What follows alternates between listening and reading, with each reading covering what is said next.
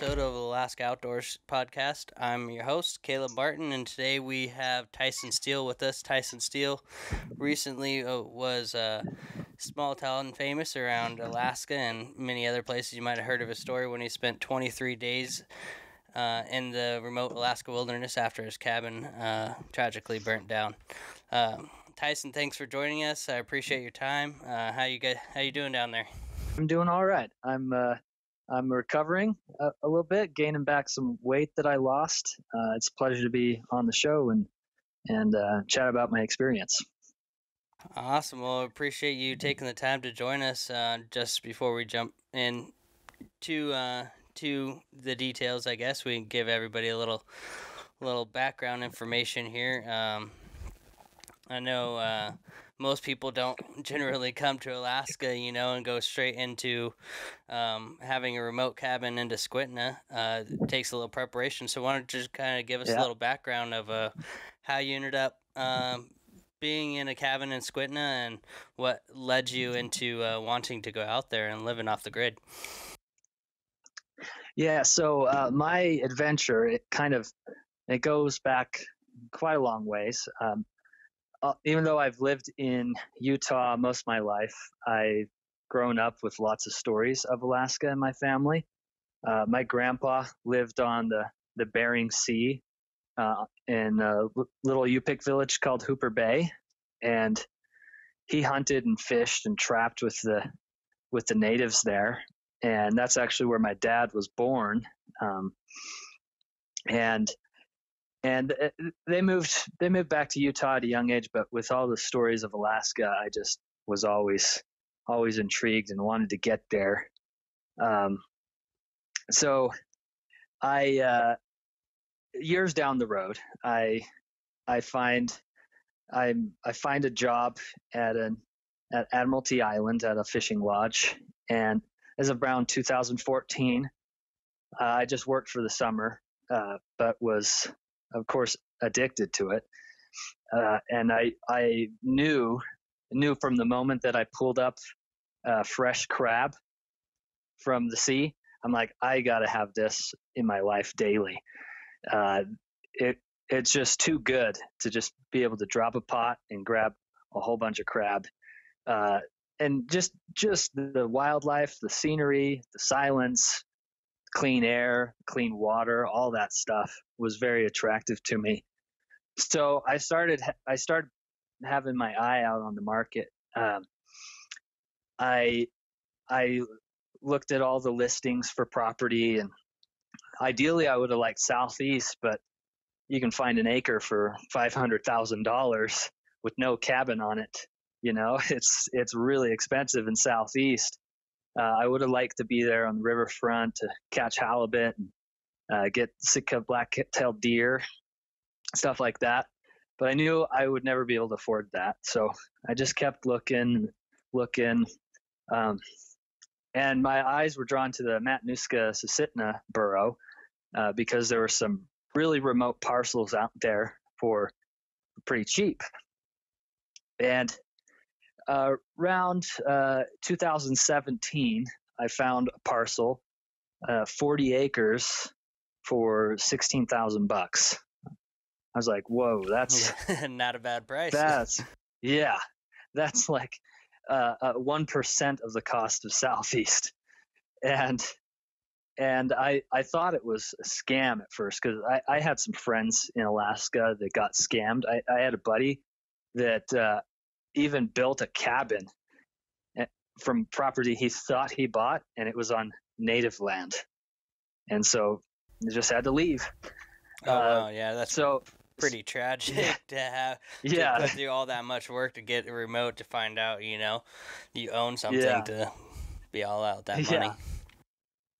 Yeah, so he warned me. He said, be careful with listings. So I call up a couple agents, and they say everything looks good. Apparently the lady who owned it had never been there, bought it like 30 years ago, and completely hard to access. And I didn't know exactly what was there, but I bought it sight unseen for $16,000. If it's just dirt, well, at least it's not a huge loss. Right. So Yeah. so I purchased it, and I didn't get there till about 9 months after I purchased it. I got there in September 2018, and it was rough. I got a float plane. I chartered a float plane to land on a lake. But when we got to this lake, the pilot was uncomfortable with landing on it.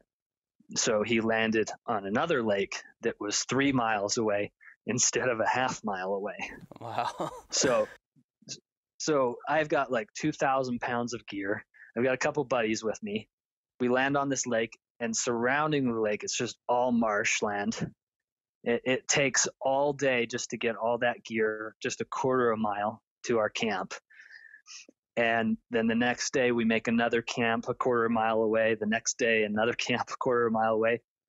And I start realizing, I'm like, I'm not going to get any of this gear to my property by the end of the month. I had only planned for being a month up there, and I wanted to build something. So I ditched a lot of the gear. I had to package it away, tie it all up, and I just headed to the property, and I didn't get there till day 7, and just started camping out. And I was very pleased with the property. At first, I was a little nervous. I'm like, whoa, there's lots of marshland, lots of bugs, but it's kind of on a hill. It's well drained. It's completely forested with good timber.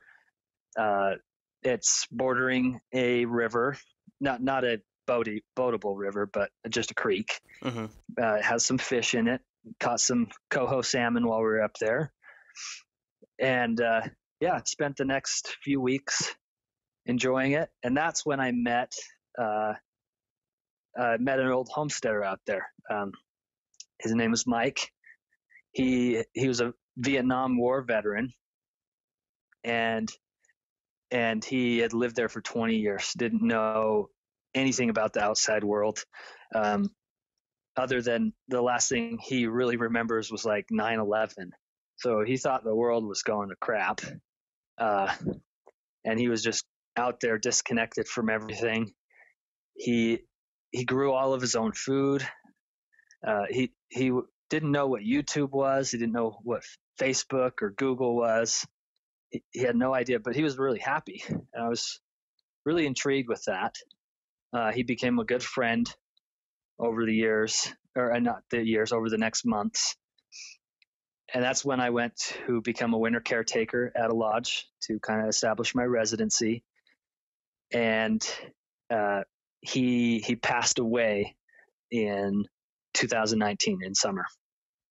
And I purchased his property. And so now I was one leg up on my homesteading plan. First, I had that 40 acres that was just raw land, almost impossible to get to. But now that I had his property, it was a well-established homestead. And the biggest benefit was the private airstrip he had. So instead of landing so far away, it'd land right there on the property. And that was very, very attractive to me. Such a time saver. Oh, man. Oh yeah, a lot of people, they think wilderness or wild lands, if they're listening from another state or a different area, more populated area, they're thinking wild lands. They're thinking, couple miles, that's no big deal hauling gear out there. But when you're in interior Alaska, like even Squidness, not completely interior, but that's wild land. I mean, without it carrying anything, I mean, it could take hours sometimes going through those marshlands during hunting season. You're slogging along bugs and weather and up and down through the tussocks. I mean, that's no joke. To be able to buy into another homesteader's property that has already done, I mean, the amount of work it takes just to put in that airstrip, I mean,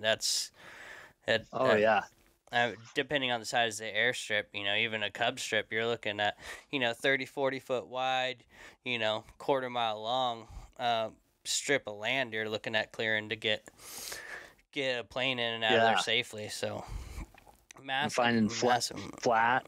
Oh Yeah, yeah, and taking all the rocks and roots and all the things that could just put you in a more dangerous situation every time you land there. That's yeah. huge. So The airstrip alone was worth the price I spent on that second parcel. Um, but I have even more than an airstrip. I have a couple outbuildings and had a cabin. So it was I pounced right on that as soon as I could. oh yeah, so at this point, this is 2018 that you picked up his property. 2018 was the first property I picked up, and then 2019 September was this new property. So total of 80 acres out there, and I moved out there as of September. Okay, so September you picked up his property. You just finished working the summer at Admiralty Island, and then you're kind of prepping and getting yourself ready to go into winter, or what are you doing at this point? Yeah, so winter prep was my first goal. I He already had cut a whole bunch of firewood, probably about half winter supply, so I didn't have a whole lot of work to do there. Um, I spent a good few weeks just doubling what firewood I had, and I had a good supply, and there was really only a little bit of time I could do work in between when I arrived in September and the first snow. So I just was focused on buttoning everything down, making sure I have food and warmth, basically. And I had a 2 year supply of food, actually. Well, did you? Unfortunately, Oh, go ahead. unfortunately, I didn't have any capacity for freezing any food at that point. Which I'll do that next year, because I had a lot of meat that I caught over the summer. I had a deer, not much, but 35 pounds of meat and like 150 pounds of fish, halibut, salmon, and bass, and all that stuff. I ended up just giving it away to family because I knew I couldn't store it. So when you're middle of September, you're getting ready to prep, going out there. You flew in and with all this your 2 year supply, or you'd been slowly building it up over time out there, coming back and forth, or did you make one last voyage and just kind of plan on bringing as much stuff as you can, landing on your airstrip there? The old guy that lived there, he already had about a year supply of food, rice and flour, a lot of canned food, a lot of top ramen, macaroni and cheese, beans, all the necessities. And I just took a few plane rides out of more stuff, some fresh stuff.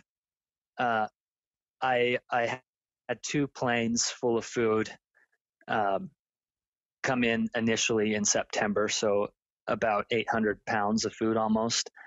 And then I had a second plane in November. It was a very tricky plane ride in November. November 5th. I remember the 5th of November. I had some fresh stuff come in, like some veggies and potatoes, and that was basically my cutoff. After that fresh food went out, I was going to be relegated to canned foods and stuff like that, and whatever I could hunt. I didn't have a chance to bag a black bear, which I was hoping to, but I'm not sure how I would have been able to preserve that anyway. So you're out there from September through November. You got a few flights coming in. You got food at this point. Temps starting to drop considerably. We actually started getting winter here. I think it was around middle of December that we actually got winter here. But what was the weather like during this time as it's starting to get into the colder months out there? So the day that I got that last plane in, November 5th, it was pretty sketchy. There was 6 inches of snow on the airstrip there was some really dense fog. It was hard to even find the airstrip. We thought we were going to have to turn around. I had gone into town to sign some paperwork and collect the food, so I was on the plane. But we found it. We landed, and just barely was able to get out of there. And yeah, it was in the 20s at that time. And shortly after that, maybe mid-November, it started dropping down to the single digits, I think. And by the time the night of the fire, which was mid-December, it was negative 15 degrees. And into my survival ordeal, it got well into the negative 30s. It was like a record cold spell in that area, and it was significantly cold. If you've never been to a dry cabin or a remote type cabin, kind of lay out the picture. What's your day consist of waking up out there, and what are you doing for basic amenities? I mean, everything is basically wood stove. You have no electric generator out there. Is that correct? You basically only have wood heat and no running water. Yeah, no running water, just wood heat. I did have a battery bank with about 6 car batteries that I just used to keep my cell I and my Garmin InReach and VHF radio. I did have a little suitcase generator, and I actually had a good supply of gas and diesel, which is something that the media has kind of skipped over, because it sounds a little better of a survival story if you don't have those things, right? Right. But I wasn't going out with nothing. I had a really good supply, and I needed gas to run my 4-wheeler, and my snow machines and wood splitter and chainsaws, all that stuff, and my diesel to run. I have a tractor out there with 4 attachments: a mower, an excavator, little thing, a backhoe attachment, and some forks, a whole bunch of other attachments. And I also have this old man built a sawmill out of. It's crazy. He built it out of an airplane engine. Oh wow. So like an otter or something, and it's just super loud. You crank it up, it's just like an airplane taking off, and it runs this huge mill that cuts 20-foot logs. And the sawmill shed has an entire wall that opens that's 30 feet wide. You can get the forks of the tractor, set a log down, and mill. Of course, at that time, at those temperatures, I couldn't run it. I couldn't run any of the generators or anything. But I was still, just to give you an idea of how well stocked I was, I had some really good outbuildings that had some good supplies, which helped save me through this ordeal. So, moving into the colder months there, your days typically you just kind of wake up, stock the fire, keeping supplies as you're moving towards what was when the fire took place. That was mid-December, or was that later? Yeah. Mid-December. So yeah, my typical day, I would do a decent amount of hiking. I had a regular routine of hiking around the property. I had a trail carved, and I would try to hunt some grouse here and there, some spruce hens, and those were tasty.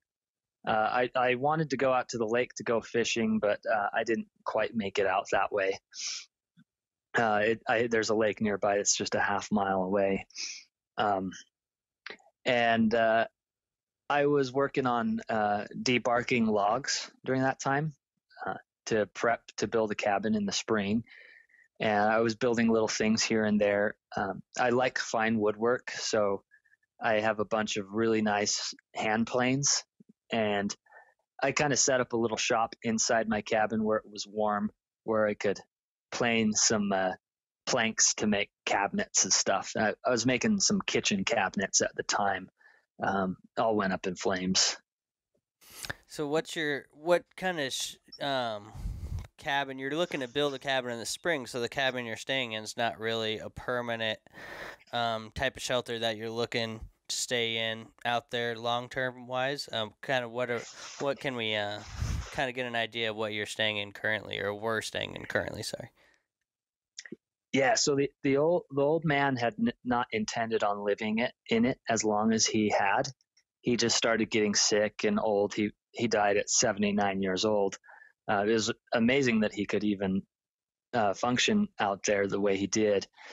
So he was just trying to eke out as much time as he could in this cabin, even though it was pretty dilapidated.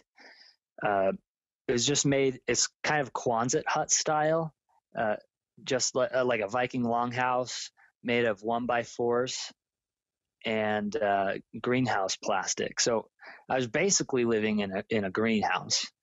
Now I didn't like the idea of that, but at least it was a shelter.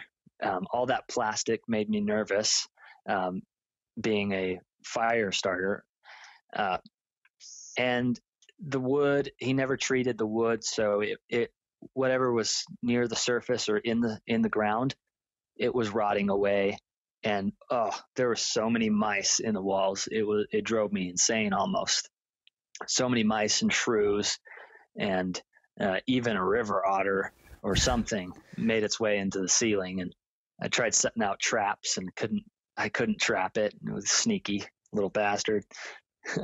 Oh yeah, I can imagine just being in some of the remote cabins. In August, I stayed in one as a German-made cabin up in the mountains, and I woke up 2 or 3 times, when I was staying there, shine my headlamp in the middle of the night, and there's 2 or 3 mice just made home. I mean, this is their home just as much Yeah. as it is my temporary home, so I can imagine Yeah. long term, any kind of plastic, insulation, anywhere warm, all those little Mm-hmm. rodents and critters are, they're the same thing we're looking for, they're looking at a place to stay warm and hide too. So, Yeah. yeah. Yeah. It's really gross. They just crap in all the walls and it stinks. And I was hoping to get a cabin built real soon. So you're staying in the cabin at this point, and it's winter time now. You're looking for stuff to eat, and you basically have no communication with the outside world, or getting a little bit here and there, or what's going on there? No, so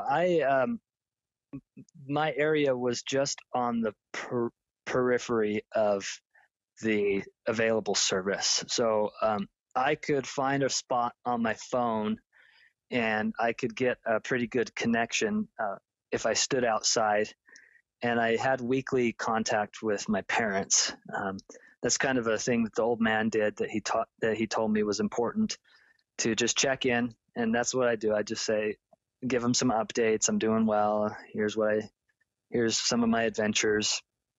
See you next week. So I had that as my first line of communication, and then I had a Garmin InReach in case my phone went bad, which it was a pretty crappy phone. Right out of the box, it started having charging issues and stuff like that. And then I also had a VHF marine radio.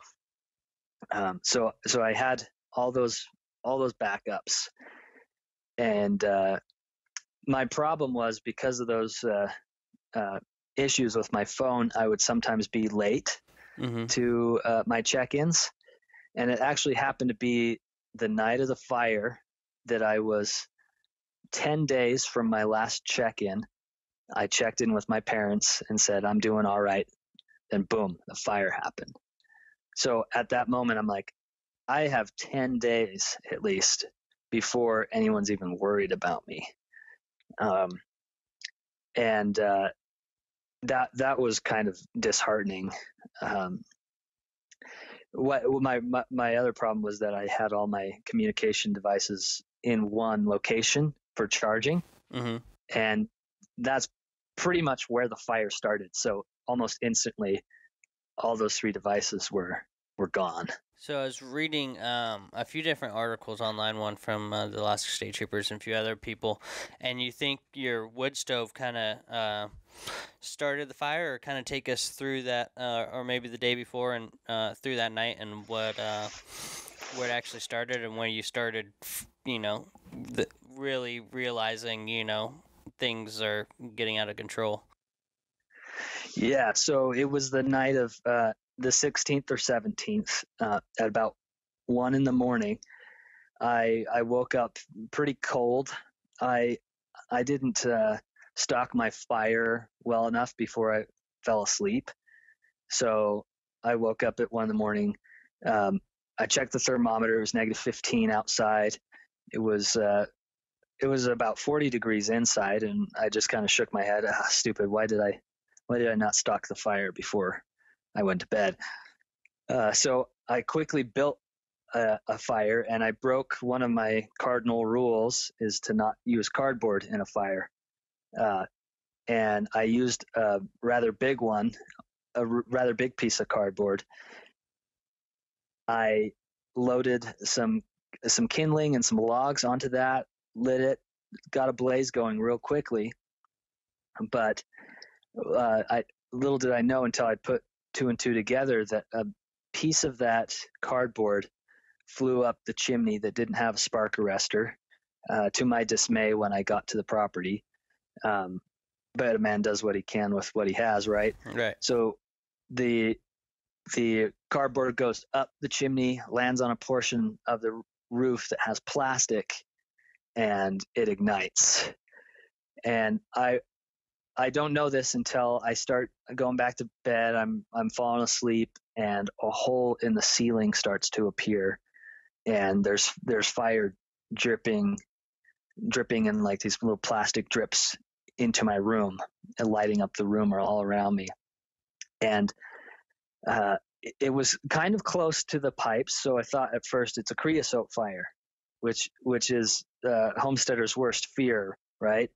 But it didn't make sense to me because I had regularly cleaned out the creosote. Um, so I did an old trick that a sourdough taught me is to just throw some snow on the coals in the wood stove to put it out. Um, so I go outside for snow, and I do that. The steam's pretty hot, but when I opened the door and I looked all around, there were no signs of the creosote, it being a creosote fire. It's supposed to get real hot, and you smell this really iron hot smell, and you can see fire coming out of the sides of the chimney and stuff. But I didn't see any of that, so I concluded that it was that cardboard. And when I go outside for some more snow, my conclusion is confirmed when I see that the whole roof above my room is on fire, and it's spreading quickly. And I just realized I don't have hardly any time. I only have seconds to react. So I go back into my house. I grab a bunch of gear, whatever's within arm's reach, like some jackets and some sleeping bags that were in the area. There's lightweight ones, and wrap it up in a blanket and run out the door while trying to urge my dog out of the door. And he was terrified, huddled up on the bed, trying to get away from the flames. He's a big old 110-pound chocolate lab, and I couldn't possibly carry him. I finally got him off the bed, but he escaped my vision. And when I went around the other side to grab my rifle, that's when I realized he was still in the house, and it was too late. The roof had collapsed, and he was. It was horrible. He was howling, and this is something I've kind of skipped over in the media because non-Alaskans don't really understand what I had to do next. But the ammunition that was in my rifle, my 338, I tried to put him out of his misery. I have 4 shots, and I couldn't see him, but I was just hoping that a shot would hit him. Um, and it never did. And it was pretty horrifying because he was more than just a pet to me. He was my companion up there, my best friend. Uh, so that was really hard, and I just yelled into the air, having not been able to do anything about it, save him, or even put him out of his misery. It was rough. Yeah, I can only Um, imagine. I mean, we take our dogs literally everywhere we go, and a guy that when you find a good dog, that travels well with you and you take him and have been there your whole life with him, and you spend times in the mountains or the woods. Anybody who's spent a copious amount of times outside and has a good dog that they've yeah, trained well and they could basically talk to. Our 10-year-old Aussie. absolutely. He knows us so well that you don't really have Yeah. to. You guys can communicate on a level. Well, you know each other, so I can only Oh yeah. imagine. And most people, they read an article like that, why didn't he save his dog? And it's just like, it's pretty easy for people to be, armchair warriors on one of the fence without reading that and seeing, the whole in-depth situation. I can only imagine how hard that situation would Yeah. be trying to put my dog down so he wouldn't suffer. But I think a lot of Alaskans who knew a dog like that and have a dog like that or own a dog like that would probably think pretty similar in the same situation. Nobody wants their dog Yeah. suffering, and when they're basically your family, you treat them just like you would if that was, a brother or sister or whatever that, Yeah. their family. So Yeah. That it was honestly the hardest part of the whole event. Um, just I had survival skills, but the mental aspect of that was tough. so after, the fire, I imagine plastic, went up pretty fast and it's burning pretty hot. What's kind of happening at this situation? You just kind of standing there, standing with negative 15 out. I mean, you probably cool down pretty fast after the adrenaline wears off and everything's burning. What are you thinking? What's going through your mind at this point? I collapsed in the snow for a little bit, just kind of shell shocked and my heart wrenching. Uh, but I didn't spend too much time because I realized my food was now burning. Um, I would have, in hindsight, I would have put my food in like a separate cache, like you're supposed to do. I read that in a lot of Alaskan homesteading books, and uh, because I was out there so late in the season, I didn't have time to make one, and I was instantly regretting that. Um, but I had to do what I could to save what food was burning. Of course, all the dry goods like the flour and the rice and the noodles and pastas, they were all pretty much instantly burning. And I spent a good amount of time late into that night and early into the morning putting out the fire around the pantry, and it was terrifying because all my rounds of ammunition were going off. I had like 500 rounds, shotgun shells, 22s, 44s, you name it, and they were all going off. Of course, it can't really do any harm because there's no barrel uh, putting it in any trajectory, but it's still scary. Um, and it's right next to the food, and the propane tanks are on fire. It's right next to the food, and it was just all the cards were stacked against me. I finally got enough cans to have 2 cans a day for 30 days. Um, just whatever had survived, and most of those cans were burst open, and so they had all this gross plasticky smoke inside them, and everything tasted horrible, just horrible, like Yeah. plastic. And because the snow had been melting around it, it was kind of soaking in this snow charcoal watery soup for a while as the fire went out. Um, so it was just really gross, and but I had to eat it. And unfortunately, the old man, he had food still there that I didn't like or even was allergic to, like pineapples. he had pineapples, and a good amount of those survived. And I ate them anyways, even though I had I had a hard time breathing, and my neck was closing up and all that stuff. Just eat little bits at a time. Hope, Oh wow. yeah, it was it was not a bad deal. Yeah. So after that you get the fire put out, what kind of state are you in at this point? Do you know, are you staying in one of the outcropping buildings, trying to find what clothes do you have on? I mean, you basically everything just went up in flames. So I mean, what do you look like at this point, and what is, you Yeah. know, what's your plan of attack? Yeah, so all I had was my pajamas, basically, like long john bottoms, a long sleeve shirt, and my winter boots. I was able to grab those, but I had no socks on. Um, I had grabbed a couple jackets, a lightweight summer jacket, a QU jacket, and and a down jacket, and that provided some nice warmth. And I had a wool sweater. Those all combined were a little bit of a tight fit, layering it up versus my parka, but it it was good for my core, but my legs were still pretty exposed.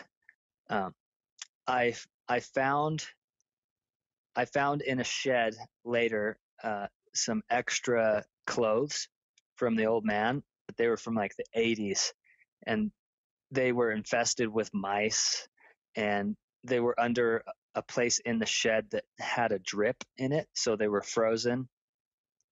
But I found a snow machine suit, which was a nice uh, over the top of everything protection. It was just canvas, so it was old, and it was honestly crumbling to dust and frayed, torn at the crotch and at the armpit. But at least it was something. It stunk like no other. Um, so I put that on. I didn't find that till maybe day 7 or 8, something like that. The night of the fire, or that the next day, I was so exhausted that all I could think of was just build a snow cave and huddle up inside and sleep, because I was just so tired. So I built this one snow cave that was just barely enough to fit my body, and I huddled up in the blankets and sleeping bags I was able to grab, and stayed 2 nights in there. And when the fire finally cleared, um, I had to think of my options. I couldn't stay in a snow cave if I was going to be out there for 3 weeks, which I figured was my timeline. The outbuildings weren't really an option because they had huge doors that weren't closed, just big openings, like 15 feet wide by 10 feet high, so you can drive a tractor into it. So, it would have taken a lot of work to try to heat something that big with a big opening. So I ditched that. I figured my best bet, my wood stove was still standing after the fire. Why not just clean out all the debris, and build something around that? So that's what I did. It took about a week to build something that was closed off enough that it would matter. I found some old pieces of tin to put behind the wood stove to reflect the heat toward me. And then I grabbed tarps, old lumber, even found some old insulation that was rat infested, to insulate a couple of the walls. And then when that was all said and done, uh, I buried that structure partially in the snow, which you can kind of see from the SOS video that the helicopter took. You can see that structure, how it's mostly buried, and that provided a decent amount of warmth, but it still wasn't like a nice wall tent, because I had to leave a gap between the pipe and the plastic so I wouldn't suffer another fire. So whatever heat was generated would go up the top, and it was maybe 0 degrees inside that next shelter. but at least it wasn't -30. That's a huge difference. Definitely. So it took you 7 days to build the structure that you eventually kind of makeshift shelter you built. But just so, because a lot of people, they're thinking snow cave, might not be familiar with what that is exactly. I think some of the people who have a little bit of survival knowledge might Mhm. be. But so are you saying you just dug a big hole in the ground and crawled inside, or uh, just so for our listeners can picture it a little better? Yeah. So at the time, there was probably about 4 feet of snow, um, and I dug a trench in that snow, and I put a tarp over the top of that trench. Well, some sticks first, and then a tarp, and I buried that in snow. And the snow has good insulating properties.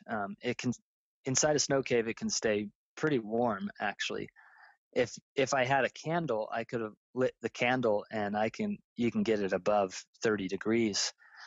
Uh, I didn't, but my body heat kept it warm enough to where maybe it was 0 degrees, maybe even 10 degrees inside, and it kept the weather out.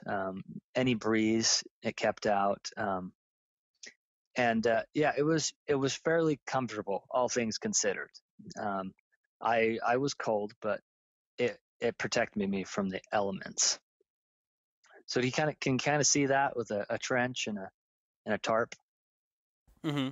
Yeah. So it's Yeah, basically like kind of created another Quonset hut, like a miniature Quonset hut, covered with snow, in a yeah, sense. basically, yeah. And you can actually see the sort of dome shape from that helicopter video, because what I used is some old timber that the guy had already curved, um, to give it structural strength.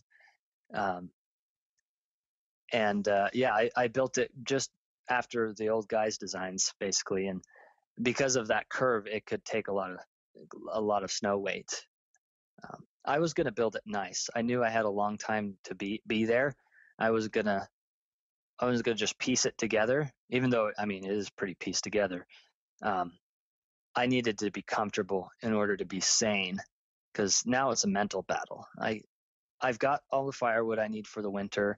I've got enough food for 30 days, miserable, terrible food. But if I'm not sane, I'm going to get depressed, and I'm going to curl up in a ball and just want to die. So why not be comfortable, right? At least modestly. Right. So you built, you got a decent shelter with the snow cave. A lot of people might disagree with us, but Uh-huh. uh, we'll say you got a somewhat decent, a survivable shelter at this point. Uh-huh. And you start working on your makeshift shelter. What's going through your head at this point? I mean, you're gonna miss your check-in point in 10 days, right? The fire happened, and then you have 10 more days from the fire till when you're supposed to check in again. Is that right? Yeah. Yeah. So you got a minimum of 10 days before even people are going to even begin to start looking for you at this point.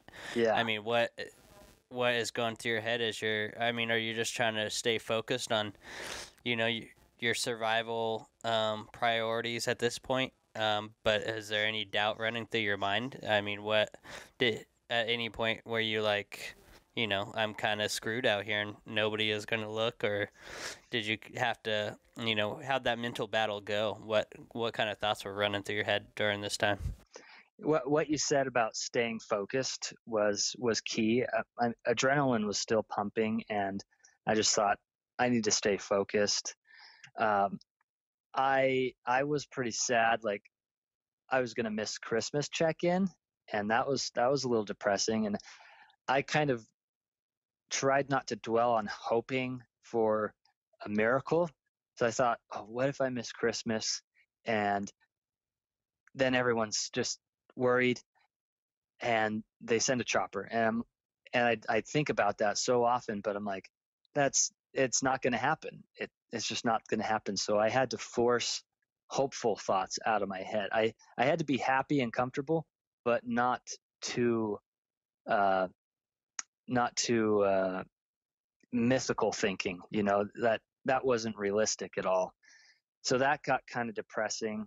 Um, there was a lingering thought throughout the whole time that I wasn't exactly like depressed enough to hurt myself, but my bullets were all gone, and maybe that's a good thing because it didn't it you know a last resort. Maybe I'm not like suicidal or anything, but who knows what I could have done in that state of mind. And that occurred to me at a minor level, and I had to force that out of my head, of course. um, and there were nights, I remember specifically day 17, it was so cold that I peed in a bucket inside my snow cave, and it froze in just a minute. And I just huddled up in my sleeping bag and was shaking, like almost hypothermic for the entire night. And I just remember thinking, I just let me die, just let me go peacefully, let me die, let me not wake up, and everything will be good. Um, but one thing that kept gnawing at me is that I didn't want to go. I had things to do, and I didn't want there to not be a story. Um, like I didn't want people to show up and see, okay, what happened, and speculate. Oh, did he eat his dog? And that would have been a horrible last impression that my story's written after I'm dead, and it's all wrong. I didn't want my memory to be wrong. So that kept me alive to just kind of think about that. I don't know if that makes sense. Well, it does, in the sense that I think a lot of people, when you're in scenarios and things start happening, is there, a script on what you should be thinking or how you're thinking? No, people, everybody's perspective's a little different, and what's going to go through your mind and what keeps you alive versus somebody else, and what's going to keep driving you forward, I think the Yeah, biggest part is whatever is, that driver, just holding on to it and, pushing yourself to keep, surviving in this scenario, no matter what the person, situation might be, everybody's got to have something that is pushing them and is their motivation to keep on going. I don't think, yeah. whether it's, No, that's it's interesting. easy. I think a lot of people are going to sit on, it's easy to say here, look at your situation and read about it on the newspaper and be like, oh, you should have done this or you should have done that. Or, reading about somebody who tragically is fatally found in a scenario and say, well, why didn't he just do this? Yeah, yeah. But, I've tried to avoid comments because of that. oh, yeah, the social media these days, the opinions and stuff go all over the place. But, Yeah, until they've been in that scenario and seen what is actually happening, then it's really hard to really have a place to talk. So, yeah. I mean, I'll be honest with you. I've never been outside for 3 weeks and negative 15, negative anything weather. It would, in this day and age, I think a lot of people, wouldn't even be able to go live in your cabin remotely and not have human contact for 10 days. Yeah, yeah. Especially willing to go do that and no plumbing. I mean, that seems pretty crazy for some people. So.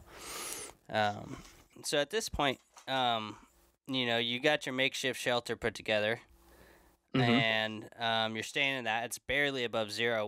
When did you start staying full time in your makeshift shelter? That was about day 8 or 9, I I think think. everybody kind of puts together a long term plan, or what are you thinking?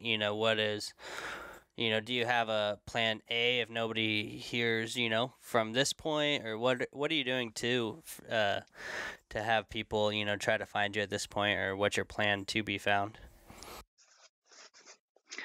Yeah. So I I knew that. So my family has my GPS location. They know exactly where I am. Um, I didn't. I didn't think that leaving leaving was out of the question for me. I didn't think that it would take that long. That after 10 days, um, or maybe by New Year's, I knew that absolutely my parents were going to be worried, having missed Christmas and having missed New Year's. I also had a couple of friends that I was in contact with more than my parents. Like every few days, I'd talk to them. So I figured somewhere along the line, someone's going to be making calls to see what the heck's going on. Um, so I did entertain the notion of leaving. I started working on my snow machine to see if that would be an option, but it was old and there was too much snow. It would just get bogged down within just 100 yards. And in fact, it's out there right now, just stuck in snow, just 100 yards from my cabin. I couldn't get it very far at all. There's just too much snow. It's an old machine and old gas, so the carburetor is getting all plugged up. Um, so I I walking out was going to be difficult. I did all my snowshoes burned up. I could make some. In fact, I found some frames that I started working on repairing. But even then, I wouldn't just make a gung ho trek to Squentina, which was 20 miles away. I was going to first go to another neighboring cabin, which is only a mile away. That's not too bad, right? I didn't initially I didn't initially go there just because after all the events, I hurt my leg pretty bad. I tore my MCL a year ago, and I re-injured it kind of in this thing. There were two rivers to cross to go to that cabin a mile away. I didn't. It's just a summer cabin, just for a couple weeks, so there's not going to be firewood. If people just go there to hunt during September, they don't have a winter supply of firewood. And who knows if they have any food at all? You know, they might have some, but and then that begs the question: I break into someone else's cabin. Um, he's my neighbor and he knows me, so he'd be fine with it. But what if I'm endangering someone else? So all that it's fairly far to travel. I don't know how well stocked it is. I I wasn't going to do that right off the bat. I was going to wait until maybe day 25 to head that way.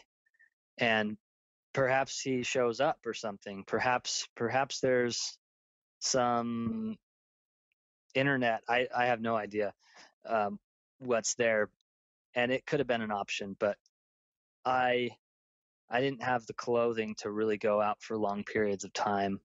Um, so yeah, does that make sense? I was just kind of worried to Oh go yeah, there's. even a I mean, a mile. lot of people. I mean, I Um, think when you survival scenarios, they always recommend, staying where you're at. To begin with, right? There has to, if you have the yeah. resources and supplies, Hmm. it'd be hard to talk yourself into moving anywhere away from because heat at this point, at least enough heat to survive. You got enough food to survive for 30 days. It's hard to talk yourself into walking away from those resources out into the wilderness Yeah. and really, have a Yeah. viable option of rescue at that point. Um, Yeah. Because who knows? Like, what if the day I leave, say day 25, I'm like, all right, I'm gonna go to the other cabin, but the chopper heads out that day, right. Yeah. and land on my property, doesn't see me, and has to interpret my tracks to locate me. That's not a good deal. That's a bad deal.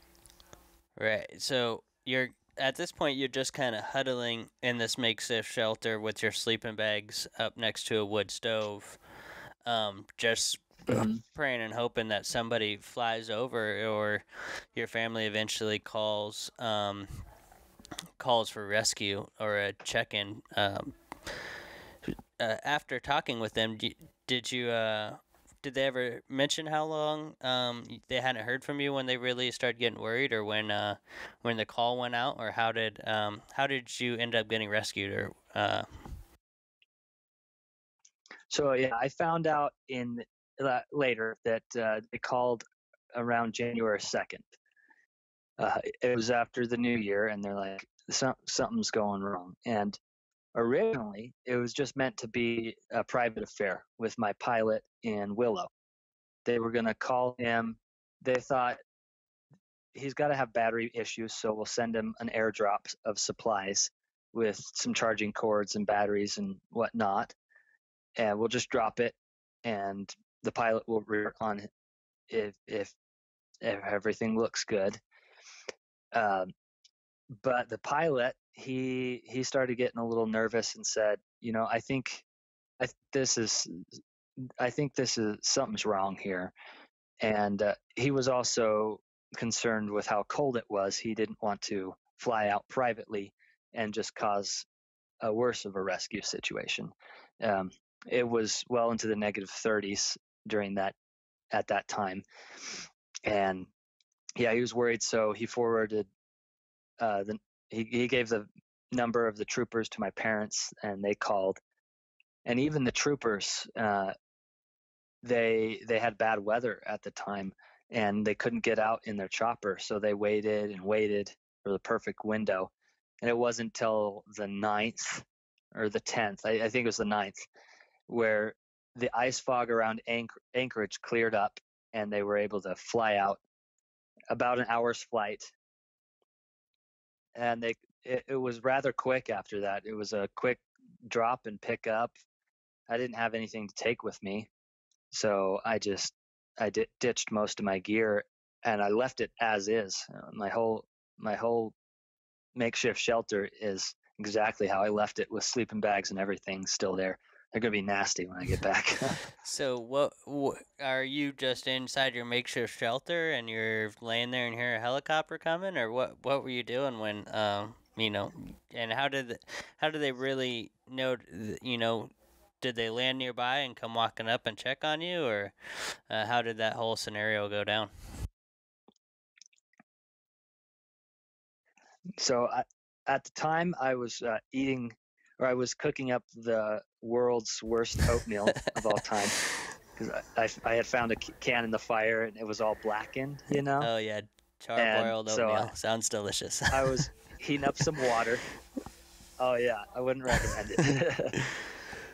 And I heated up the water. I poured it in. I heard the chopper, and I was like, "That's definitely for me." There's hardly any air traffic in the area, and never a helicopter. So I kicked my boots on real quick, grabbed a jacket, went outside, and I started doing the classic SOS signal of just waving your arms calmly, both arms all at once. And they spotted me. I suppose they probably had an exact location, so it seemed like they were heading directly for me, not just searching, but heading directly for me. And they made a couple circles around the property to confirm that it was me. And I pointed them to the airstrip. They landed.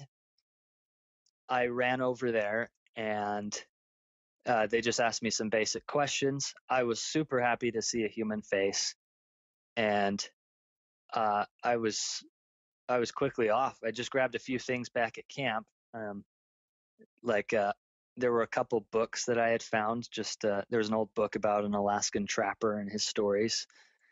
I grabbed that, and they were kind of my companions during this whole thing. Gave me something to do, and yeah, it was kind of crazy because it all happened so fast, and they were a little bit surprised at my good condition.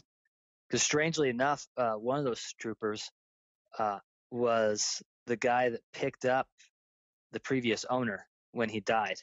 The old Vietnam vet, he died at the property, and so that trooper picked up a Oh body. wow.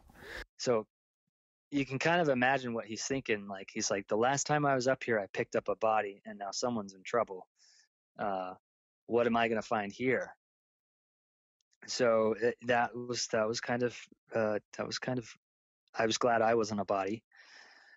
Um, and yeah, I get in that chopper and I feel happy that I'm going to get a shower and get a meal, but there was just a bit of regret still, just sadness. Like I'm leaving my house. I've got so much work to do. Uh, my dog's behind there. It was a lot of mixed feelings in that. Did I answer all your questions, Nate? I I think so. think. Yeah, there's a couple questions from some of our audience that I just wanted to make sure that we covered, because I think some Okay. of the general audience might have asked the same. So one of the questions some people ask, was it easy to stay calm, and what did you feel was the hardest part of the whole situation? Um, I definitely wasn't calm when my dog had died, and I made some I made some mistakes that that could kind of cost me a little later on. Like, well, it's hard to say it was a mistake, but I exhausted all of my bullets trying to put my dog out of his misery. Right, those were my last 4 bullets, and now I had no protection against moose or wolves. And um, there was a moose that came right up to my camp just 15 feet away, and in a survival situation, I could have legally gotten it to survive, right? Um, I didn't really want to waste all that meat, but it's that's what I would have done. And so, yeah, I wasn't calm during the fire, but I remained mostly calm throughout the rest of the time. Partially, maybe pumped by adrenaline still, that I all my identity was stripped away. I was like at an animal state almost. Just all I have to do is think of three things: my fire, my my shelter, and food. But no, actually, I just remembered something that that I that caused me a good deal of panic. So I was pretty traumatized from the fire, and during the night, I would wake up all of the time, like almost every 3 hours, thinking that everything was starting on fire again. So I'd rip off my sleeping bags and get ready to exit out, but nothing was going on. It was just all in my head.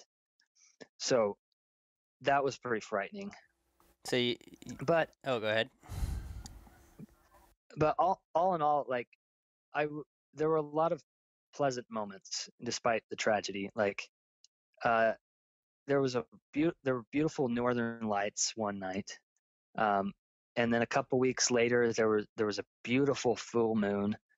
Um, the moose that came by, it was just a beautiful big moose, and it was awesome to just look at it for a while. Not with any intent to kill it, no ability to kill it. It was just kind of cool to look at it and observe its behavior and see tracks in the snow. And there are a lot of times where I'd find beauty in things, and a lot of times I'd find humor in things. Like when a can exploded the night of the fire and hit me in the face, and my face is wet, I think it's blood, and then I taste it and it's chili. It's kind of funny, I think it's a bullet that hit me, but I had to laugh even in the terrible grim moment. Just stay happy. I don't know. I definitely think That's kind of a long-winded oh, answer. no worries. I think that definitely you know a lot of people that spend time in the bush or spend time outdoors in general have, I mean, obviously can relate in a little bit of a sense to, understanding the beauty in the situations, even in that tragic Hmm. scenario where you're just kind of, life sucks right now, but you're suffering through it and you're just enjoying the moments. And I mean, it's funny how Alaska has a funny Yeah, way of doing that to you. that yeah. I think maybe a lot of Alaskans are as crazy as me. That maybe it's a little craziness. So there's a few other questions I just wanted to make sure in case a couple people were out there. If you had to go back before the fire, I kind of can guess what your answer would be, but going back before the fire, what would you make sure to do next time? Or what are you going to do differently in the future to change the outcomes or scenarios or prepare for them? Yeah, that's a good question, and that is one that rolled through my head the entire time. Uh, One of those is pretty obvious. I'll build two cabins. I wanted to build another cabin, but I was just on a time constraint and wasn't able to. Um, I will have my food stored in multiple locations. Dry food in one location, other food in other locations, and I think I'll probably even put my firewood in another location, just in case that went up in flames. That would be disastrous. So have several different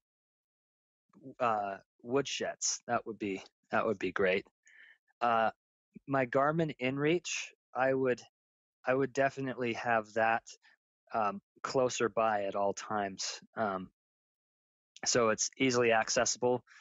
It seems like a good idea to put them all in a charging station, which is what I did, but it was just not close enough to my bed. I just put it right on my bed, or maybe clip it to my belt, even at night. I don't know.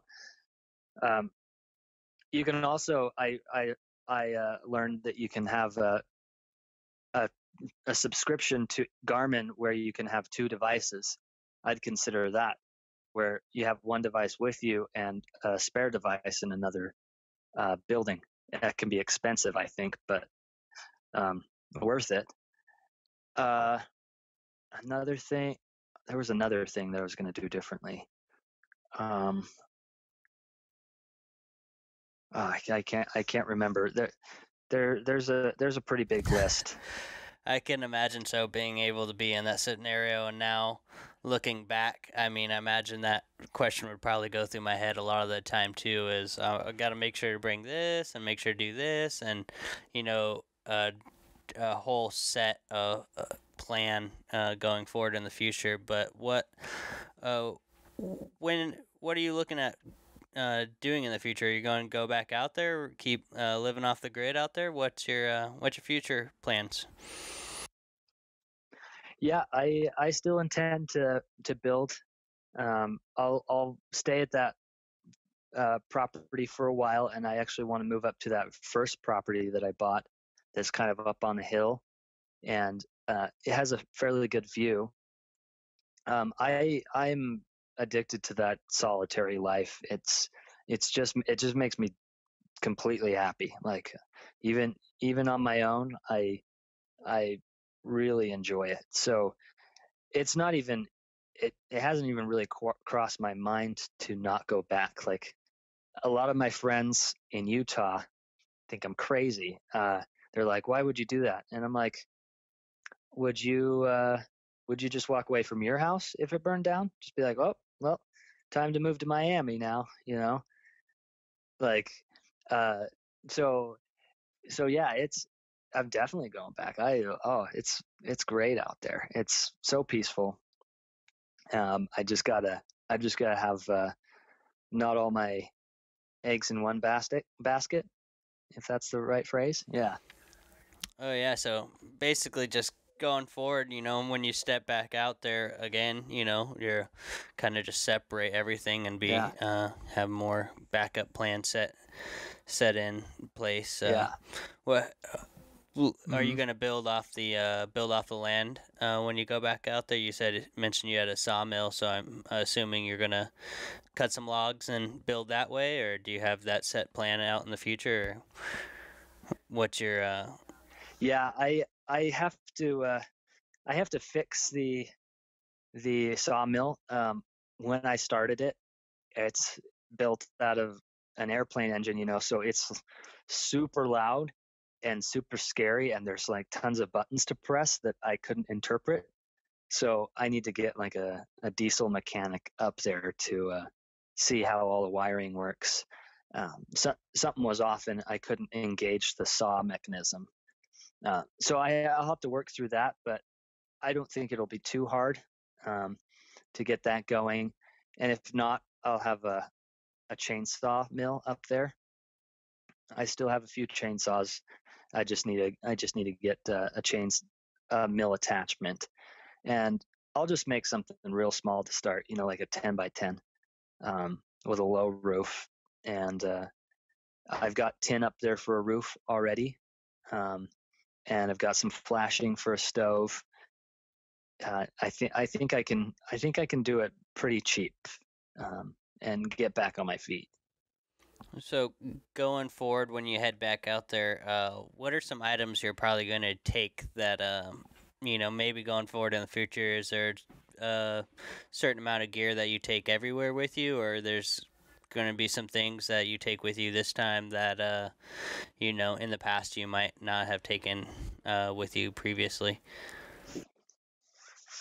I still have a lot of tools out there still, but I will get a new chainsaw. Um, Something that I will get it seems kind of strange at first. Uh, I will get a pair of tree trimming loppers. Like they're 4 feet long, and you can just uh, kind of cut like Oh, yep. scissors. Mm-hmm. Those type of loppers um, to cut branches and trim trees. Uh, in a survival situation where I don't really want to use a saw or whatnot, that's actually really really quick for building shelters. And mine was kind of damaged at the time. But if I'm hiking along and I just need to keep my gloves on, um, it seems strange to take that, but it does really quick work, and it's really efficient. Uh, I will probably take a really nice new axe, uh, something with Swedish steel, some woodworking axes as well. Um, Something that I forgot to mention that I incorporated into my shelter was I found a roll of mylar later on, maybe around day 15, and I was able to line the ceilings of my snow shelter with that mylar, and it reflected a decent amount of heat back down. So I'm going to get another roll of mylar because that's invaluable to just put on the walls. It doesn't look great, but I in a survival situation you don't care about looks. Um, and then one other thing that I'm going to do, and this is something that I thought about the entire duration of these 23 days, is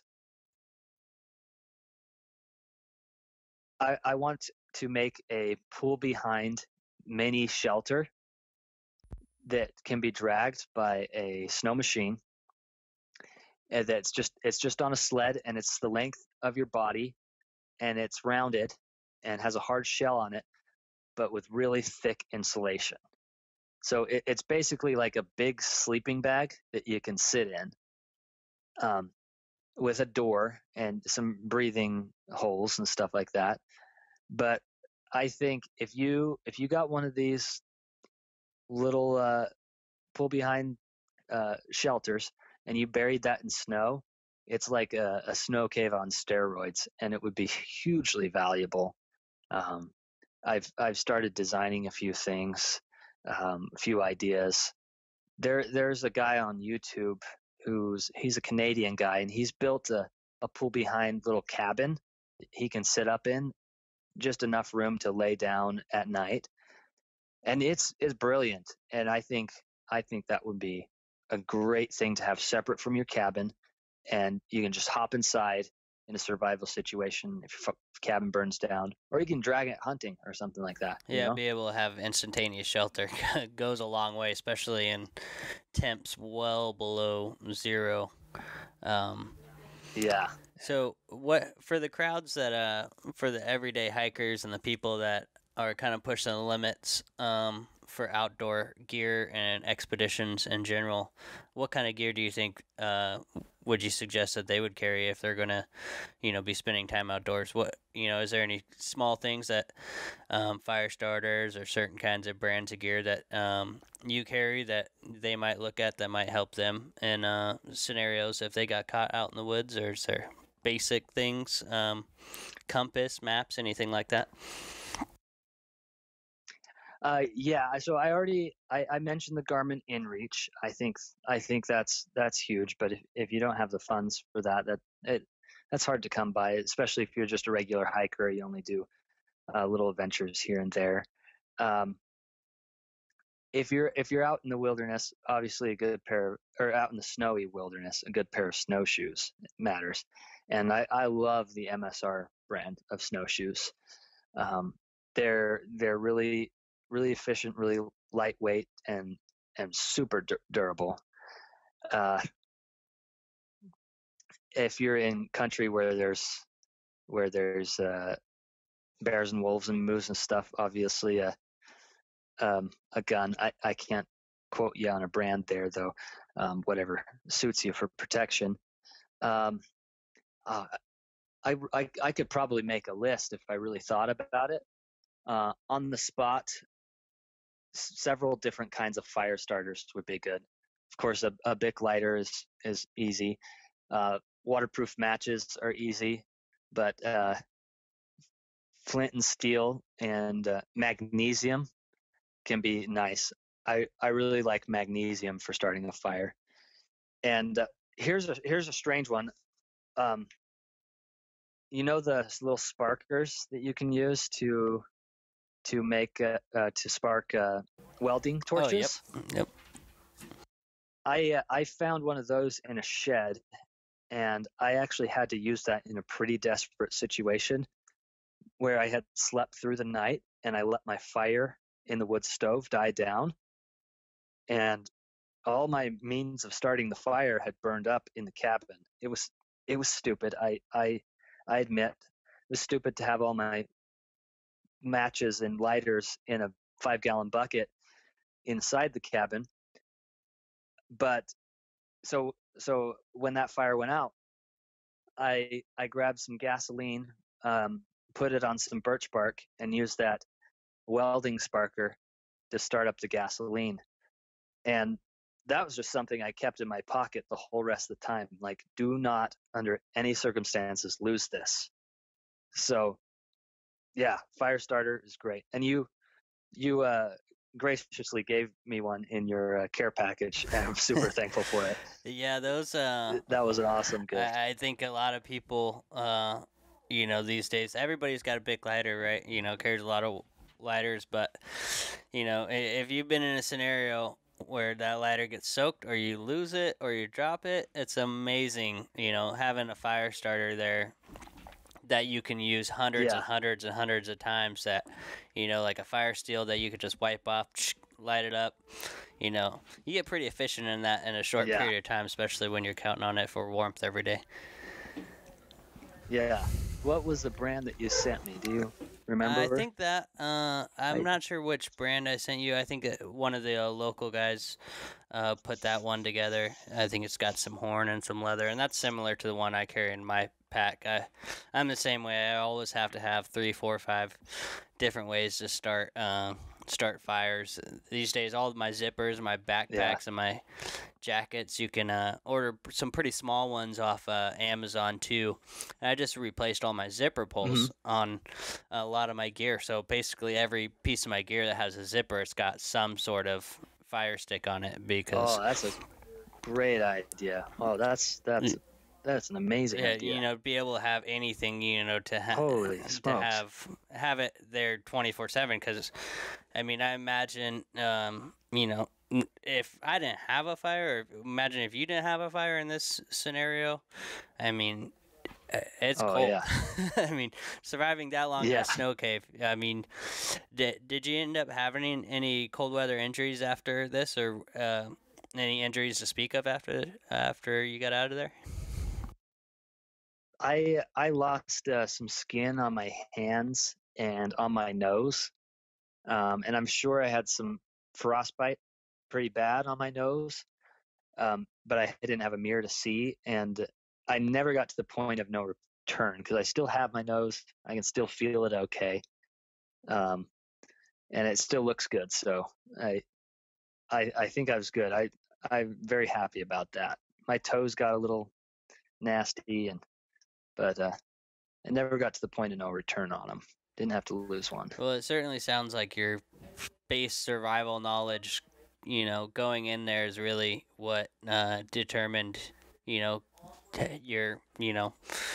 how you came out of it and how well you did on there. I can imagine somebody with a lot less survival knowledge being in that scenario would have turned out a lot differently for them. I mean, learning. I mean, I think so. just Yeah. knowing the snow cave and how to build one. I mean, just that before building your shelter so you could have heat. I mean, 7 days. If you didn't know how to properly build a snow cave in those temperatures, you probably would have froze far before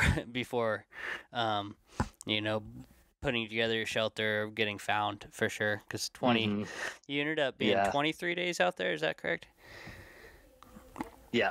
Yeah. 23 days. That's awesome, and definitely a testament to your spirit and your knowledge and determination to survive. So, thank you.